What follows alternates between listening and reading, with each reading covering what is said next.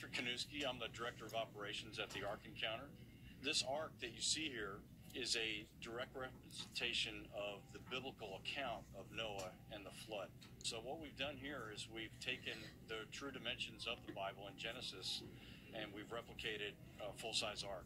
But in 2004 even, the first thoughts about doing an Ark replica was thought about, and it just kept moving up on the to-do list.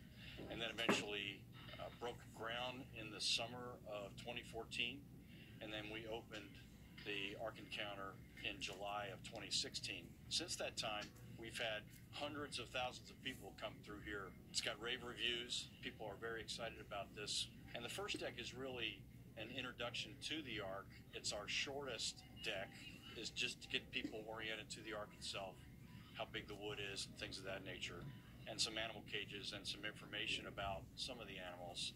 The second deck is really where the story starts, and the first exhibit that everyone sees is an exhibit called the Pre-Flood World, Pre-Flood Society, which really sets up for the guest why was the Ark built in the first place. It starts with creation in this particular exhibit, and it goes through sin and the fall of man, and then how society really degraded from there, and how it was so bad that God said, hey, have a do-over, basically. And then Noah and his family are seen in working scenes on deck 2 as well, feeding the animals, and also Noah in his study. There's a library that's set up in there. There's a wood shop, a blacksmith shop, and then, just different exhibits like that. And one of our main features on deck 2 is the door. And you may see the ramp that's behind me here. That ramp goes to the door on deck 2, and there's a gospel presentation there. We also, every day on deck 2, have live animals that we bring in from our zoo. Bring those up on the elevator and get them right into deck 2 so people can actually see live animals on the Ark. We have kangaroos, and right now a couple of the female kangaroos have joeys in their pouch, which is pretty neat. We have camels and donkeys, and the camels and donkeys, we actually have rides on those that people can take. We also have some farm animals like goats and smaller animals in a petting area, and those animals, various different combinations of those animals come onto the Ark every day. So that's really deck 2, and then once the folks go up to deck 3, again, that's another large, it's a tall deck, deck 2 being the tallest, but deck 3 is a large deck as well. And there's a lot of excellent museum quality exhibits on deck 3. The first thing that the guests will see is Noah's living quarters. So we've set up a living quarters for Noah and his wife, and then Noah's sons and their wives. So the 8 people, their living quarters, there's a garden, there's a kitchen, a dining area, an aviary, things of that nature in a living area.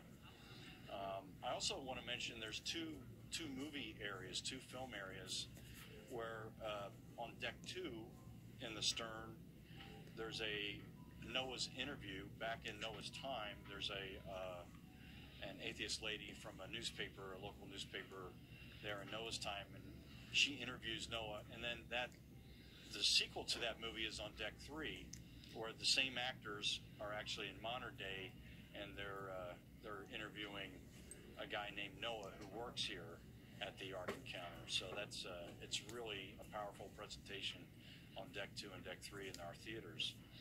And then continuing around on deck 3, again, the museum quality exhibits on deck 3 are just amazing. There's an exhibit about the flood geology, what the Earth would have looked like before and after the flood, how dramatically the Earth was changed by the flood.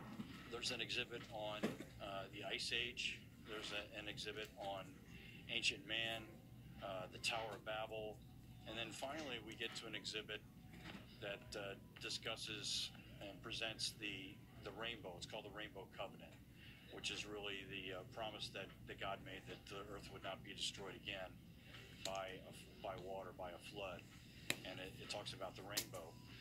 And then another thing that we're very proud of is that Mr. Green and the Hobby Lobby group has displayed a lot of their Bible artifacts in an area that's called Museum of the Bible.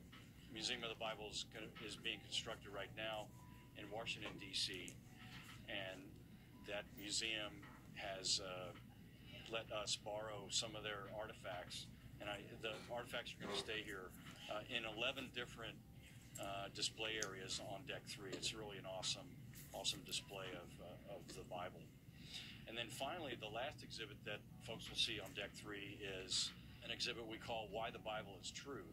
And it's actually a walk through a storybook of 3 college students and their travails. They're in a class about the Bible and world religions, and just what exactly does their professor espouse in this class, and they kind of wrestle with what the professor's saying. And there's a whole story about these 3 college students as you wind through this storybook, and it's a very good gospel presentation at the end. So that's really good. And again, we have the zoo that's out back.